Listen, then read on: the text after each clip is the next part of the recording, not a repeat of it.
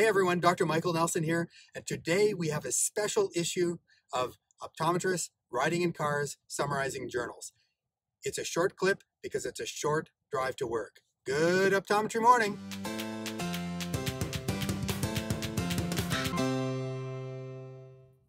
All right, so today's issue is in the April 2020 Journal of Optometry. The title of the article is the effects of light scatter while using a photochromic versus a non-photochromic contact lens.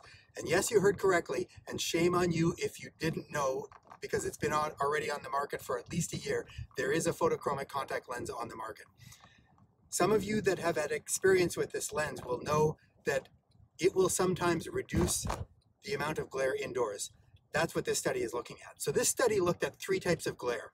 Number one, light scatter. Number two, halos. Number three, starburst. And it looked at that type of glare under three lens circumstances. Number one is in a control lens. This is a clear, non-photochromic contact lens. Then they took a photochromic contact lens in the non-activated state. That's in the clear state. And then they took a photochromic lens in the darkened state. What did the study find? Well, not surprisingly, the photochromic darkened lens compared to the control clear lens showed a significant reduction in all three types of glare, probably a 30 to 40% reduction in the glare. But it wouldn't take a rocket scientist to kind of predict this.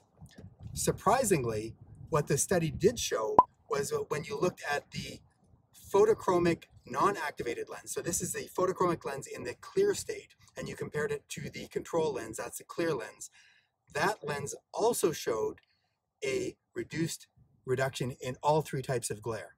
The take home is, if you experience glare indoors, you may want to consider using this photochromic contact lens. So if you've had experience with this contact lens or something similar to what this study shows, feel free to leave a comment. And since we're at work, have a great optometry day.